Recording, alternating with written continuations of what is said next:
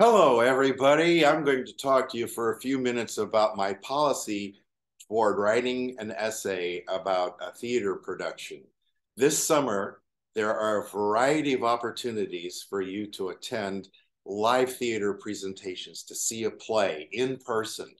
And for students who do that and write a short paper about it, the play that they saw, reading the script of the play, I will give you an automatic A on that one essay assignment. There's several reasons for doing this. First of all, just reading a play it's just 1/4 of the experience of actually going to see it live, being there with the live audience, seeing live actors present it to you the way that the playwright envisioned it. And also, I know it's summer school. I know that many of you are going to be struggling to write all 4 essays within the 8-week period that we have. So this is an easy one for you.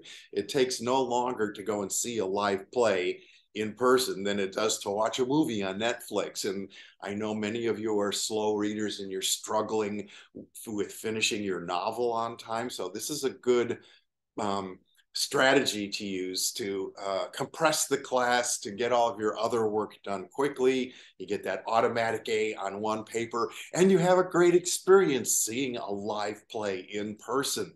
So I've provided you with a list of different productions, everything from the Ashland Shakespeare Festival to Shakespeare in the Park in Chico, to Riverfront Playhouse in Reading, a couple of other things that are going on in the Reading and Chico area, even the Shakespeare Festival in Sacramento. And if you find some other live theater productions somewhere nearby, you happen to be traveling to Tahoe or Reno or somewhere, San Francisco, and there's an opportunity for you to see live theater, don't hesitate to send me an email saying, hey, I'm in San Francisco this weekend anyway, and there's this cool Shakespeare play or some other play in a small theater, and I would love to see that and get my automatic A on that one paper.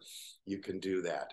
Now, if you can't go out and see a live play, that's okay. It's not required. We have many options, and I'm going to display all of them on Canvas. You'll see what your options are. And that includes watching a play stream on the internet, or if you're old school and you have a DVD player at home that works still, or a VHS or Betamax machine, whatever. If you want to watch a play and write about it, that's an option too. You are not required to go out in person to write about one, okay?